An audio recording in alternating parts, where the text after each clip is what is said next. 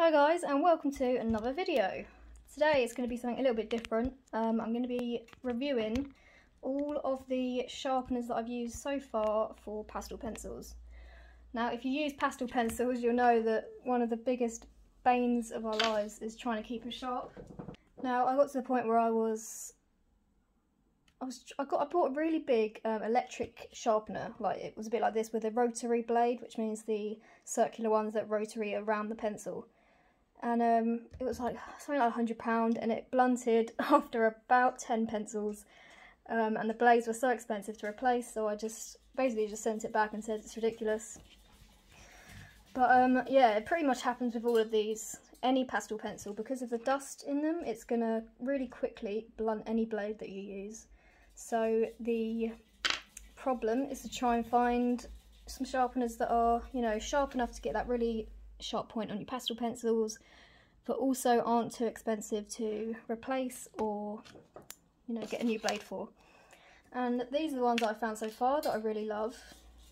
The alternative method would be to use a blade and so your blade to scrape off. Let me just show you one.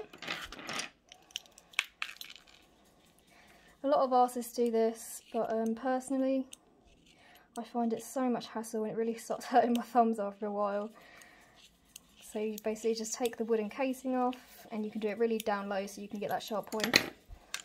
And then just rub the end on the pencil, and you can keep going until you get a really sharp point. But I started doing that and it just took so long, and it's just not for me. I like to save time because everything takes long enough as it is. So I started on the quest to find a sharpener that gave similar results to that electric sharpener, which was a Jacquard electric sharpener, and I've come across these. So let's start with the basics. This is a Stabilo Carbothello sharpener, and it's specifically made for the Stabilo Carbothello pastel pencils. It's got a perfectly shaped hole, and this is a brand new one, so please excuse that I'm just sharpening onto a table. I know that will make some people uncomfortable. As you can see, it gives a really great sharp point. I usually just buy it, they're only like £2 or something, so every time I make a Jackson's art order, I just buy a few of these, and it's really cheap. You probably get for about, I'd say 50 sharpens with this, with the Carbothello pencils, but none of the other Faber-Castell or Caran d'Ache will fit into that sharpener, so that's just purely for these, and I'll always use that for these. Saves, you know, ruining the rotary sharpeners with those blades. Now let me show you a Carbothello in the Swordfish. Now this is my favourite of all, so I'll begin with this. It's basically a rotary sharpener. I've just showed you the footage of changing the blade. So this is going to be a brand new blade in here. Now the blades last around, I say I get one a month, but I'm not always doing pastel commissions. It's sometimes coloured pencil, it's sometimes graphite. So every month or so I just buy another blade for this, and I think they're £6.80 on Amazon, which isn't bad considering the ease of it. And look at that point. So as you can see, it's really good quality sharpener. You've also got this little thing that keeps all the sharpenings in, which I always let overfill, and it always explodes. So, oh, and this also has a crank on the back, which is really helpful. For example, this one doesn't, and you have to kind of hold it and it's all like faffy. But yeah, going on to this one. This is actually a £2 Tesco buy. A friend on Instagram told me about it, and it's so cool. It's literally the same mechanism as the Swordfish in the back. So it's just a rotary again. And for £2 you really can't beat it, to be honest. The only annoying thing is you obviously can't change the blades in them, and they don't last very long, especially with pastels. So you have to hold it like this. They're pretty cute as well. I had a piggy one as well, and it only lasts about I don't know, I'd say about 30 pencils it was good for. But that wasn't just pastel pencils. So, yeah, look at that. For £2, you really can't complain. But the only concern with this is that it's obviously plastic, and if you're buying a new one, every like 30 pencils or so, that's a lot of waste you're going to get through.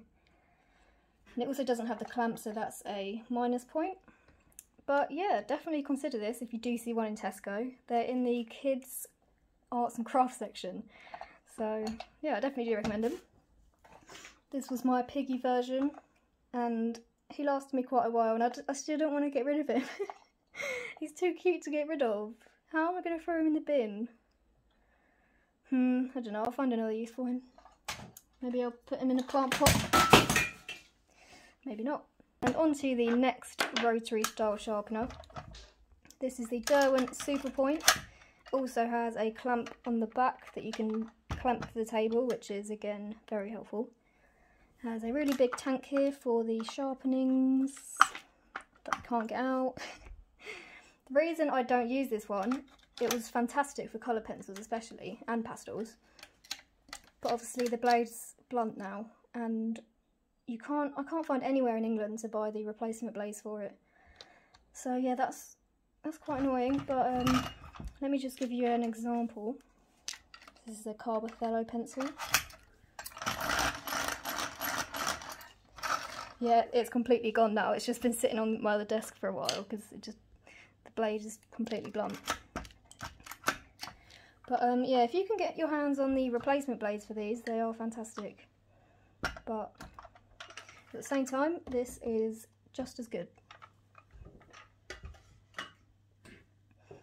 Now this is just your bog standard metal sharpener, the ones we had in school. I do normally buy a few of these every time I do an order, because they're only like £1. And they're good to just have in case you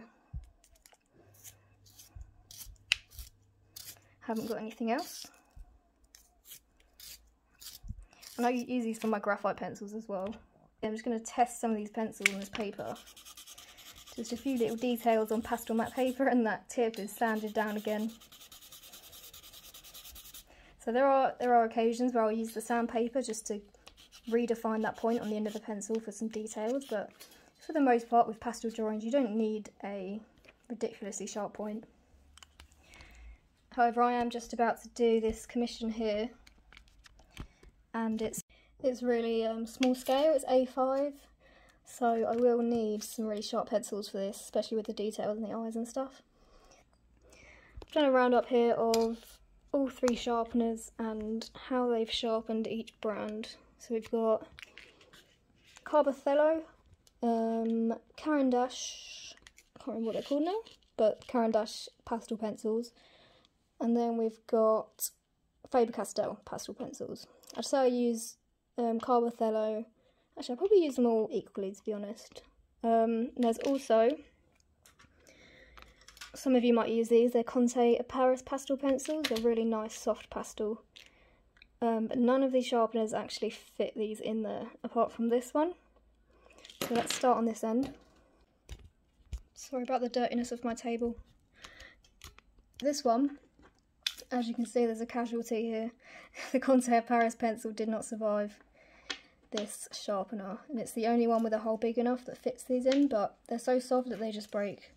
So the Conte Paris pencils are the ones that I will use with maybe a knife and sandpaper. I haven't actually used them that much, so yeah, I'll have to see if I can find anything else for them. I think there are crank sharpeners that have two different holes as well, so you could look into that. This is the Stabilo Carbothello sharpener, and as you can see, it sharpens the Carbothellos brilliantly, and it also fits the Faber-Castell pastel pencils, and that sharpens it quite well. And here we have the Tiger. The Caran d'Ache pastel pencils did not fit in there at all. Well, they did fit in there, but it just didn't seem to do anything, which was weird. The Carbothellos are nicely sharpened, and the Faber-Castell Pit pastels are also nicely sharpened. And here we have the winner. This is the Pastel Pit Pastel. As you can see, the points are so long and sharp and lovely. So I would definitely suggest getting the Swordfish. And this is the Icon. So I think it's just the first one that comes up on Google, I think. Swordfish Ikon, yeah. So there we have our roundup. I hope you guys have found this useful. I'm going to insert a little video of me changing the blade for this. As you can see, it's really easy. But yeah, let me know if you have any other sharpeners that you want me to try, or that you try and they're really good. I'll always welcome new sharpening tools. So hope you found this useful, guys, and I'll see you in the next video. Okay, stay tuned for after this video. I've put in a little bonus tip that I just came up with. So yeah, as you can see here, all you do is unscrew it and then unscrew the blade from the cap. I'd recommend using a tea towel or something just to grab it with. I didn't do that here because I'm silly. And then you get out the new fresh one and just screw that back in just as you unscrewed the other one, and then you just pop it back in the sharpener. So it's really easy when you remember how to do it. Bonus tip: take a coffee pot, a Nescafe coffee pot, or whatever you like. It has to have like a tin side though, so you can bend it a little bit on one side. And then take some Gorilla Tape or cheaper alternative, stick that to that, and then stick it to the table. And then you can just put your sharpeners in there, and then sharpen all the sharpenings into the pot. Keeps things tidy, even though my desk isn't tidy. But give that a go. And also, I stick it to the table when I'm working. Amazing to stop your pencils rolling off the table, which is literally the bane of my life. It's like a bit sticky, but once it loses its tack a bit, it just like stops your pencils from rolling off the table so much. So I put some along the bottom edge. Try it out. It might change your life.